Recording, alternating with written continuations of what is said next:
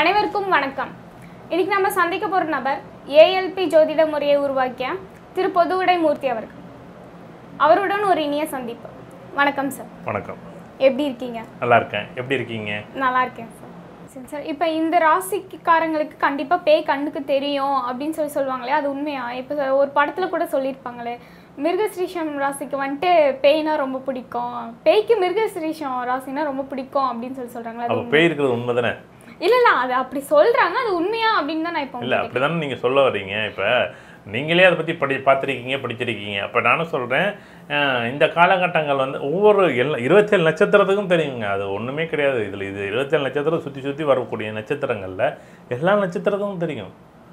சில பேர் உணர்வாங்க, சில பேர் உணர மாட்டாங்க, சில பேர் பார்ப்பாங்க, சில பேர் பார்க்க மாட்டாங்க. எனக்கு டைம் சரியில்லைன்னா நான் வந்து பயப்படுவேன், டைம் நல்லா இருந்துச்சுன்னா பயப்பட மாட்டேன், அவ்வளோதான். எனக்கு டைம் நல்லா இல்லைன்னா எல்லாம் என்னை வந்து இந்த குறைபாடெல்லாம் இது நடக்குதுன்னு சொல்லுவேன். எனக்கு டைம் நல்லா இருந்துச்சுன்னு வச்சுக்கோங்களேன், அதுவே எனக்கு தன்னம்பிக்கையோ இல்லை என்னுடைய உளவியல் ரீதியாக நான் படிச்சிருக்கேன் அப்படின்னும் போது இது உண்மையிலேயே வந்து அறிவியல் பூர்வமாக வந்து இந்த விஷயம் வந்து இப்படி தான் நடக்குது, அதோட்டு தான் இந்த விஷயம் எனக்கு வந்து இவ்வளோ இந்த டைம் வந்து இப்படி இருக்குது அப்படின்னு நான் புரிஞ்சுக்குவேன். எனக்கு அந்த சைக்காலஜி படிக்கலை இல்லை அறிவியல் சம்மந்தப்பட்ட விஷயங்கள் எனக்கு தெரியலை அப்படின்னா நான் என்ன பண்ணுவேன், ஆஹா எனக்கு மட்டும்தானே இப்படி நடக்குது, ஆஹா இது வந்து சாதாரண விஷயம் இல்லைடான்னு சொல்லி நான் அப்புறம் யாரோ ஒரு பின்னாடி போய் அப்புறம் உட்காந்துருப்பேன், அவ்வளோதான், முடிஞ்சு போச்சு. இப்போ இங்கே சொன்னதுக்கப்புறம் ஒரு விஷயம் தெரிய வருதுங்க சார், பேய் பிடிக்கிறதுக்கு கூட டைம், நேரம், காலம் இதெல்லாமே பார்க்கணுமா?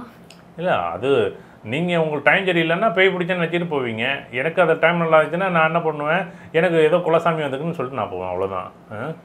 இப்போ நீங்கள் என்ன பண்ணுவீங்க, நீங்கள் ஒரு மரம் ஆடுனீங்க, நீங்கள் பேயின்னு பார்ப்பீங்க, இப்போ உங்கள் டைம் சரியில்லைன்னா நான் என்னென்னா டைம் நல்லா இருந்துச்சுன்னா எங்கள் குலசாமி தலையாட்டு தராம்பேன், அவ்வளோதான், முடிஞ்சு போச்சு. இது நீங்கள் எங்கே சுற்றினாலும் உங்கள் மனசு தான். ஏன் நீங்கள் மனசை வந்து திடமாக வச்சுருந்தீங்கன்னா தப்பிச்சுக்கலாம்.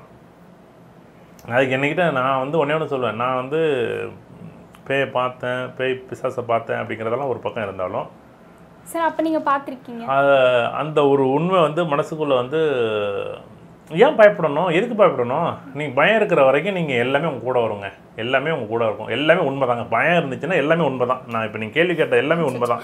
பயம் இல்லையா, நீங்கள் வாங்க உட்காருங்க, எல்லாத்துக்கும் நீங்கள் எது நடந்தாலும் எனக்கு இயற்கை சக்தி பார்த்துக்கும், என்னுடைய குலதெய்வம் பார்த்துக்கும், என்னுடைய சாமி கடவுள் இருக்கார், முருகன் இருக்கார் பார்த்துக்குவார், அவ்வளோதானே. சும்மா போய் நம்ம எல்லாத்தையும் பார்த்து கடைசி வரையும் ஒன்றுமே, அதான் சொல்கிறேன்ல, உங்கள் டைம் சரியில்லைன்னா எல்லாத்தையும் நீங்கள் பார்த்து பின்னாடி போய் அது உங்களோட பொருள் விரயம், கால விரயம் தான் நடக்கும். நீங்கள் குலதெய்வம்னு சொன்ன உடனே ஒரு விஷயம் ஞாபகத்துக்கு வருது. ஒரு சில பேர் சொல்கிறாங்களே, எனக்கு என்ன குலதெய்வம்னா என்ன எனக்கு தெரியல அப்படின்னு சொல்கிறாங்க. உங்கள் ஏஎல்பி ஜோதிட முறையினால் குலதெய்வத்தை வந்துட்டு கண்டுபிடிக்க முடியுமா? குலதெய்வத்தை கண்டுபிடிக்கிறதுங்கிறது 5ஆம் பாவம் 9ஆம் பாவம், 5ஆம் பாவம் என்னுடைய பூர்வ புண்ணியத்தில் எப்படி இருக்குது, 9ஆம் பாவம் பாக்கியத்தில் எப்படி இருக்குது அப்படின்னு பண்ணுவோம். இது குலதெய்வம் மட்டுமே எனக்கு வந்து ஒரு விஷயம் வந்து எப்படின்னா, குலதெய்வம் எப்படி இருக்குது, அந்த குலதெய்வத்தோட வந்து அருள் எனக்கு எப்படி இருக்குது, அந்த குலதெய்வத்தோட நான் போகக்கூடிய, இப்போ ஒன்றும் இல்லை, இப்போ காலம் கடந்து ஒரு 4-5 மாதமே நான் கோயிலுக்கே போக முடியல அப்படின்னு வச்சுங்களேன், சூழ்நிலை போக முடியலை. இது வந்து என்னுடைய நேரமா இல்லை என்னோட கிரக நேரமா இல்லை என்னுடைய ஜாதகமா அப்படிங்கிறது ஒரு பக்கம் தனியாக இருக்கட்டும், அது அப்புறம் வர்றேன். இப்போ இந்த காலகட்டங்கள் பொதுவாகவே எல்லாரும் கோயிலுக்கு போக முடியலை, அப்படி ஒரு சூழ்நிலை அமையுது. இப்போ நீங்கள் என்ன சொன்னீங்க, அந்த கேள்வி மறுபடியும் கேளுங்க. குலதெய்வம், இப்போ ஒரு சில பேர் வந்து சொல்கிறாங்களே, எனக்கு என்னோட குலதெய்வம் என்னன்னு எனக்கு தெரியல அப்படின்னு சொல்கிறவங்களுக்கு ஏஎல்பி ஜோதிட முறை மூலமாக குலதெய்வத்தை கண்டுபிடிக்க முடியுமா? இப்போ உதாரணமாக அது வந்து தனுசு லக்கணம், தனுசு லக்கணத்து 5ஆம் அதிபதி செவ்வாய் பலமாக இருக்கேன் அப்படின்னு பார்த்தா பலமாக இருக்குது அப்படின்னு உதாரணம், இது ஜாதகத்தில். ஓகே, இப்போ வந்து என்னோடய குலதெய்வம் நல்லா இருக்குது அப்படின்னு நம்ம கண்டுபிடிக்கிறோம். ஓகே, இந்த குலதெய்வம் எனக்கு எந்த மாதிரி சூழ்நிலையில் உருவாக்குது, ஏன்னா இந்த லக்கணம் நகருந்தாலும் சொல்லி போடுறோம். இந்த ஒரே லக்கணம், இப்போ லக்கணத்துக்கு 5ஆம் வீடு 9ஆம் வீடு எப்படி இருக்குன்னு பார்த்துட்டா, அந்த லக்கணத்துக்கு 5ஆம் வீடு 9ஆம் வீடுனா நல்ல நிலையில் இருந்தால் அந்த குலதெய்வத்துக்கு போய் சாமி கும்பிடுவோம், நல்ல நிலையில் இல்லை அப்படின்னா நம்ம குலதெய்வத்துக்கு போக முடியாது, அவ்வளோதான் கான்செப்ட்டு. இதில் வந்து நீங்கள் வந்து இது நல்லது இது கெட்டதுன்னு உங்கள் டைம் நல்லா இருந்துச்சுன்னா என்ன பண்ணுவீங்க, அந்த பக்கம் போவீங்க, இது யதார்த்தமாக போவீங்க. எப்போ எங்கள் பக்கம் எங்கள் ஐயனார் கோயில் இங்கே பக்கத்தில் 4 கிலோமீட்டரில் இருக்குது, வா வீட்டுக்கு கோயிலில் போய் சாமி கும்பிட்டு வந்துடுவோம்னு போய் 4 கிலோமீட்டர் சாமி கும்பிட்டு வந்துடுவீங்க. உங்களுக்கு அந்த கோயில் போகிற பாக்கியம் இல்லை, அந்த கோவில் போக முடியாதுன்னு ஒரு விதி இருக்குது உங்கள் ஜாதகத்தில். அப்போ நீங்கள் அந்த கோயிலுக்கு பக்கத்தில் போயிட்டு கூட உங்கள் யாரோ ஒரு நபரை சந்திச்சிருவீங்க, அது வந்துட்டு இருமலுக்கு போகக்கூடாது கோயிலுக்கு, அங்கே இவரை பார்த்தேன், இவரை சந்திச்சிட்டேன், இவங்கெல்லாம் கூட நிறைய பேர் இருந்தாங்க, அதோட ஏன்னா நிறைய பேர் இருந்தால் நம்ம வந்து என்னென்னா எல்லாரையும் தொட்டு பேசிக்கிட்டு இருந்திருப்போம். அப்போ வந்து அந்த மாதிரி சூழ்நிலையில் நான் போக முடியலை, பேச முடியலைன்னு சொன்னால் அந்த கோவில் போக முடியாது, பக்கத்துலேயே இருக்கும், அந்த கோவில் போக முடியாது. அதோட்டு உங்கள் ஜாதகம் வந்து எதை சுற்றி எடுத்தாலும் நான் சொல்கிறது 9 கிரகங்கள் வடிவிட்டுச்சுன்னா நீங்கள் நல்லா இருப்பீங்க. 9 கிரகங்கள் 27 நட்சத்திரங்கள் உங்களுக்கு யோகத்தை கொடுக்கலன்னு வச்சுங்களேன், நீங்கள் என்ன தான் முட்டி போட்டாலும் முயற்சி பண்ணாலும் அது கொடுக்க வேண்டியதான் கொடுக்கும். அப்புறம் எதுக்கு நீங்கள் ஜாதகம் பார்க்கணும் அப்படின்னு அடுத்த கேள்வி கேட்பீங்க. கண்டிப்பா எல்லாமே அது விதி இப்படி தான் நடக்குது, அப்புறம் எதுக்கு நீங்கள் ஜாதகம் பார்க்குறீங்க? கண்டிப்பாங்க. இதுக்கு வந்து பதில் வந்து என்னால் எப்படி சொல்கிறேன்னு தெரியலை. சரி, இப்ப கோயிலுக்கு போறவங்க கூட ரொம்ப கஷ்டப்படுறாங்க. ஆனா கோயிலுக்கே நான் இந்த விஷயத்தை சொல்லிடுறேன். இப்போ எல்லாமே ஜாதகப்படி தான் நடக்குது, அப்புறம் எதுக்கு நாங்கள் ஜாதகம் பார்க்கணும்? நான் அது என்ன விதி கொடுக்குதோ நான் அதை பார்த்துட்டு போயிடலாமே. இப்போ என்ன பண்ணுவார், அதாவது கடவுள் வந்து நம்மளை படைக்க போகும்போது ரொம்ப 100% வந்து ரொம்ப தூய்மையாக தான் நம்மளை கடவுள் படைக்கிறாரு. இதில் வந்து எந்த ஒரு மாற்று கருத்தும் கிடையாது. பிறப்புக்கு முன்னாடி பிறப்புக்கு பின்னாடி 2 விஷயம் தான் நம்ம அடிக்கடி சொல்லக்கூடிய விஷயம் கர்மாவில். நம்ம வந்து வளர்ந்த விதம், நம்ம செய்த பாவ புண்ணியங்களுக்கு தகுந்த மாதிரி தான் இந்த கிரகங்கள் வேலை செய்யும். நான் நல்லது செஞ்சால் இந்த கிரகங்கள் என்னை வந்து ஒரு நல்ல ஜோதிடர்கிட்ட அனுப்பி, நல்ல குருமார்கள்ட்ட அனுப்பி, மூர்த்தி நீ வந்து இந்த 2010 வந்து நீ இவரை சந்திக்கணும், அதுவும் ஆத்தங்கரையில் இவர் இருப்பார், அனுமாரோட பக்தராக இருப்பார், நீ சந்திக்கணும், அவர் சந்தித்தது பிறகு உன் வாழ்க்கை மாறும் அப்படின்னு சொன்னால் அவரை சந்திப்பேன். அதுக்கு பிறகு என் வாழ்க்கை மாறணுச்சு, நான் சந்தோஷமாக இருக்கிறேன். இது என்னுடைய சூழ்நிலை. அதே எனக்கு அப்படி நான் ஏதோ நல்லது செய்யலை, இல்லை எனக்கு ஏதோ ஒரு யாருக்காச்சும் ஒரு கெடுதல் செஞ்சுருக்குன்னு வச்சுங்களேன்.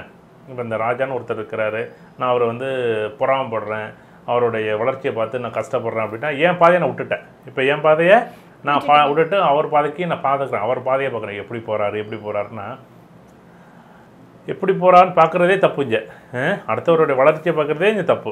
அப்போ அவர் எப்படி போனால் நமக்கு என்ன, அவருடைய வழியை பின்பற்றுவோம், இல்லைன்னா நம்ம பாட்டு பேசாமல் இருந்துருவோம் ஒன்று. அப்போ என் குருமார்களையும் நினைக்க மாட்டேன், என் பாதையும் விட்டுருவேன், எனக்கு நல்ல நேரம் நடக்கிறதையும் விட்டுட்டு இன்னொருத்தரை பற்றி பொறாமப்பட்டோ அவருடைய காழ்ப்புணர்ச்சி போட்டோ தாழ்மனப்பான்மையிலே நான் உட்காந்துருந்தேன்னா என் வாழ்க்கை வந்து அங்கனே தான் நிற்கும். அப்போ நான் நல்ல குருமாரை சந்திக்கக்கூடிய வாய்ப்பை இழந்துட்டாங்க. 2 விஷயந்தான். நான் நல்லது செஞ்சால் எனக்கு நல்லது நடக்கும், நல்லது செய்யலையா நீ தலைங்கலாம்னாலும் சுற்றி இன்னைக்கு போர்வை போட்ட மாரி தான். நீங்கள் ஒரு விஷயம் முன்னாடி கேள்வி கேட்டீங்க. என்ன கேள்வி கேட்டீங்க அப்படின்னா, நிறைய பேர் வந்து கோவிலுக்கே போகிறதில்ல ஆனால் நல்லா இருக்காங்களே அப்படின்னு முன்னாடி ஒரு கேள்வி கேட்டீங்க. அதுக்கு இதான் பதில். என்ன அப்படின்னா, உங்கள் தாத்தா வந்து ஒரு கோடி ரூபா பணத்தை வந்து அவங்க அக்கௌண்ட்டில் போட்டு வச்சுருக்காரு. உங்கள் அப்பா வந்து ஒரு தாத்தாவோட அப்பா முப்பாட்டம் வந்து ஒரு 50 லட்ச ரூபா பேங்க்கில் போட்டு வச்சுருக்காரு. உங்கள் அப்பா ஒரு 50 லட்ச ரூபா போட்டு வச்சுருக்காரு. இப்போ இதெல்லாம் பார்த்தா 2 கோடி ரூபா. நீங்கள் என்ன இந்த 2 கோடி ரூபாய் இன்றைக்கி பார்த்தீங்கன்னா ஒரு 10 கோடி 100 கோடி ரூபா 10 கோடி ரூபா இருக்குதுன்னு வச்சுங்களேன். இது சேவிங் இருக்கிற வரைக்கும் நீங்கள் கால் மேலே காலை போட்டு உட்காந்துட்டு நல்ல நிர்வாகம் நல்ல செயல் செஞ்சீங்கன்னா நீங்கள் சந்தோஷமாக இருப்பீங்களா என்ன? அப்போ தாத்தா பாட்டன் முப்பாட்டன் செய்த பாவ புண்ணியங்கள் எந்த அளவுக்கு இருக்கோ அந்த அளவுக்கு நீங்கள் கோயிலுக்கு போனாலும் சரி போடனாலும் உங்களோட பேங்க் பேலன்ஸ் இருக்கிற வரைக்கும் உங்கள் வண்டி ஓடும். உங்களுக்கு அப்போ பேங்க் பேலன்ஸ் இல்லை அப்படின்னா நான் என்ன பண்ணுறேன், நானும் எங்களுடைய குடும்பமும் சந்ததியும் நல்லா இருக்கணும்னு சொல்லி நான் இந்த காலத்தில் சமகாலத்தில் சந்தோஷப்படுவேன். இந்த பேங்க் பேலன்ஸ் இருக்கிறவங்க எல்லோரும் என்ன பண்ணுவாங்கன்னா அப்படியே வந்து சாமி கும்பிட மாட்டான், கோயிலுக்கு போக மாட்டான், விரக்தியாக பேசுவான், அவன் பார்த்துக்க நாத்தியவாதியாகவே பேசுவான், சாமியே இல்லைன்பான், ஆனால் நல்லா இருப்பான். அவன் அப்படி சொல்கிறவன் யாருன்னா முப்பாட்டம் தேடின சொத்தை அழித்துக்கிட்டு இருக்கான், அவ்வளோதான். நீங்கள் ஒரு ஸ்டேஜில் இவன்லாம் பார்த்தீங்கன்னா ஒரு ஸ்டேஜில் அழிஞ்சிடணும். அது அழிகிறதுக்கு காலம் வரும்போது நீங்கள் எல்லோரும் பார்க்கலாம். நீங்களும் நல்லா இருக்கணும், உங்களுடைய வம்சமும் நல்லா இருக்கணும்னு தான் நம்ம வந்து அந்த பிரார்த்தனைகளோ நல்ல விஷயங்களோ நல்ல செயலோ செய்கிறோம். ஆனால் அவங்க பார்த்தீங்கன்னா நல்ல செயல்களை செய்கிறத விட காசு இருக்குது, அந்த ஒரு அதிகாரம் இருக்குது அப்படிங்கிற ஒரு விஷயத்தை நோக்கி தான் பயணிப்பாங்க. அதை விட்டு கண்டிப்பாக அவனுக்கு வந்து இப்போ நடக்கும் நல்லது, இன்றைக்கி நிலையில் அவனுக்கு நல்லது நடக்கும். ஆனால் வரக்கூடிய நாளில் வந்து அவனுடைய சந்ததிகள் எப்படி பாதிக்கப்படுங்கிறத பிறகு பாருங்க. சரி, இப்போ அப்பா செஞ்ச பாவம் பிள்ளைங்களை தாக்குன்னு சொல்கிறாங்க, அது உண்மையா? அப்போ வந்து உதாரணத்துக்கு வந்து இதை நீங்கள் எப்படி புரிஞ்சுக்கணும் அப்படின்னு தெரியல. அப்போ வந்து உதாரணமாக அப்பா ஒரு முடிவு எடுக்கிறாரு, அந்த முடிவுக்கு தான் நீங்கள் கட்டுப்படுவீங்க. அப்போ அப்பா என்ன முடிவு எடுக்கிறாரோ அப்பாவோட நல்லது கெட்டது எல்லாமே உங்களை சார்ந்து தான் வரும். அதோட்டு வந்து அப்பாவோட பாவ புண்ணியங்கள் அப்பாவோட நல்லது கெட்டது எல்லாமே மகள்களை மட்டுமே சாரும். நல்லது செஞ்சிருந்தா பிள்ளைங்க நல்லா இருப்பாங்க, கெடுதல் செஞ்சிருந்தா பிள்ளைங்க சங்கடப்படுவாங்க. சரி, இப்போ விதி வலியுதுன்னு சொல்லி போன நிகழ்ச்சியில் சொல்லியிருந்தீங்க.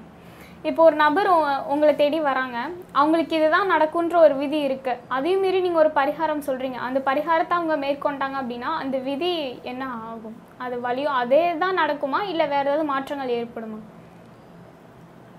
அந்த ஜாதகத்துல விதி விட்டாதான் என்னை பார்க்கவே வர முடியும், இல்லைன்னா வரவே முடியாது. நீங்க விதி விட்டுருச்சு, உங்ககிட்ட தான் வரணும்னு சொல்லி விட்டுருச்சுன்னு வச்சுக்கோங்க. அந்த ஜாதகத்துல அப்படி ஒரு விதி விட்டதோடு தான் அவன் என்கிட்ட வர்றாங்கிறேன். நான் என்ன சொல்றேன், அவன் நேரம் நல்லா இருக்கு, அவன் நேரம் நல்லா இருக்குட்டு அவன் வர்றான், இல்லைன்னா வர முடியாதுல்ல. இப்ப நேரம் நல்லா இருக்கு, நேரம் நல்லா இருந்தாலுமே அவன் இந்த மாதிரி ஒரு சூழ்நிலை ஒரு காலகட்டத்துல அவன் கண்டிப்பா இந்த பிரச்சனையை சந்திச்சே தீரணும் அப்படின்ற ஒரு விஷயமும் அவன் ஜாதகத்தில் இருக்கு. அப்படிங்கும் போது அதுக்கு நீங்க ஒரு பரிகாரம் சொல்றீங்க, ஒரு கோயிலுக்கு போய் சொல்றேன். அப்படி கோயிலுக்கு போக சொல்றீங்க, அவரும் போயிட்டு வந்துட்டாரு, அப்ப அது அதோட நின்றுமா இல்ல விதி அது என்ன செய்யணுமோ அந்த வேலையை அது செய்யுமா? அந்த ஜாதகத்திலே இவரை சந்திக்கணும், இத்தனை 32வது வயசுல மூர்த்திங்கிற ஜோதிடரை சந்திக்கணும். அந்த காலகட்டத்துக்கு பிறகு இவர் இந்த கோயிலுக்கு போக சொல்வார். இந்த கோயிலுக்கு போயிட்டு வந்தது பிறகு இந்த இடத்துல உள்ள பிரச்சனைலாம் தீர்ந்துடும். அதுதான் அவன் ஜாதகத்தில் எழுதியிருக்கும்.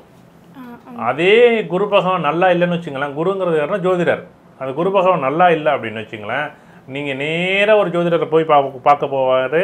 தம்பி இந்த பிரச்சனையெல்லாம் கோர்ட்டு கேஸை கொண்ட கூட கோர்ட்டில் போட்டிங்கன்னா ஜெயிச்சிருவான் அப்படின்னு நான் சொல்லுவேன். அந்த ஜோதிடர் சொல்லுவார், நேராக கோர்ட்டில் கொண்டு போட்டிங்கன்னா 6 வருஷம் இல்லை 60 வருஷம் எடுத்துக்கிட்டே கிடக்கும். அப்போ உங்கள் ஜாதகத்தை நல்லது நடக்கணும்னு விதி இருந்தால் அந்த ஜோதிடரை பார்ப்பீங்க, கெட்டது நடக்கணும்னு இருந்தீங்கன்னா அதே இன்னொரு ஜோதிடரை பார்ப்பீங்க. அங்கே குரு பகவான் நல்லா இருந்துச்சுன்னா நல்ல குருமார்கள், நல்ல ஜோதிடர்கள், நல்ல அப்பா அம்மா, நல்ல வழிகாட்டி கிடைப்பாங்க. அதன் மூலம் நம்ம தப்பிச்சுக்கலாம். இதுக்கு எல்லாத்தையும் நம்ம வணங்க வேண்டிய ஒரே தெய்வம் பலமாக இருக்கிறது வழிகாட்டி தான். என்ன யார் வழிகாட்டுறாங்களோ அவங்கள பலமாக பிடிச்சிக்கிட்டாலும் ஜெயிச்சிடலாம். இப்போ தெய்வ வழிபாடு பற்றி நீங்கள் என்ன நினைக்கிறீங்க, என்ன சொல்ல வரீங்க பொதுமக்களுக்கு? நமக்கு வழி தெரியலை, அப்போ நான் யார்கிட்ட போய் சொல்கிறேன்னா, இப்போ பக்கத்து வீட்டுக்காரன் போய் சொன்னேன்னா மூர்த்தியா வச்சு செய்யும் அப்படின்னா நல்லா சந்தோஷப்படும். அவனுக்கு அப்படியே குழுன்னு ஏசி போட்ட மாதிரி இருக்கும். ஆனால் நான் கடவுள்கிட்ட போய் சொன்னேன்னு வச்சுக்கலாம், நான் எதை சொன்னாலும் கேட்டுக்குவார் அப்படி. அப்போ நான் யார்கிட்ட சொல்ல முடியும் அப்படின்னா, குருமார்கிட்ட சொல்லலாம், இல்லை தெய்வத்திட்ட சொல்லலாம், அது யாராக வேணாலும் இருக்கலாம். அந்த தெய்வத்திட்ட போய் சொல்லும்போது கண்டிப்பாக ஒரு மாற்றத்தை கொடுப்பாரு. அந்த ஒரு நம்பிக்கையில் தான் என் வாழ்க்கைக்கு ஓடுது. கண்டிப்பாக வந்து ஏன் அப்படின்னா, எப்படின்னா நான் எங்கேருந்து வந்தேன் அப்படின்னா, எல்லாமே வந்து படைத்தவன் ஒருத்தன் இருக்கிறான், என்னை படைத்தவன் யாரோ ஒருத்தன் இருக்கிறாங்க, அம்மா எனக்கு மேலே அப்பாற்பட்ட சக்தி இருக்குது. அந்த படைத்தவனோட சக்தி தான் என்னை இயக்குது. அந்த படைத்தவன்ட்டு நான் சொல்கிறது தப்பே கிடையாது. எனக்கு நீ இப்படி கொடுத்துருக்க, என்னை படைச்சிருக்க, என்னை சரி பண்ணி கொடு, எனக்கு சரியான ஒரு வாழ்க்கை கொடு, சரியான ஒரு நிகழ்வை கொடு, எனக்கு சந்தோஷமான வாழ்க்கை கொடு அப்படி கேட்கலாம்ல, கேட்குறது தப்பே கிடையாது.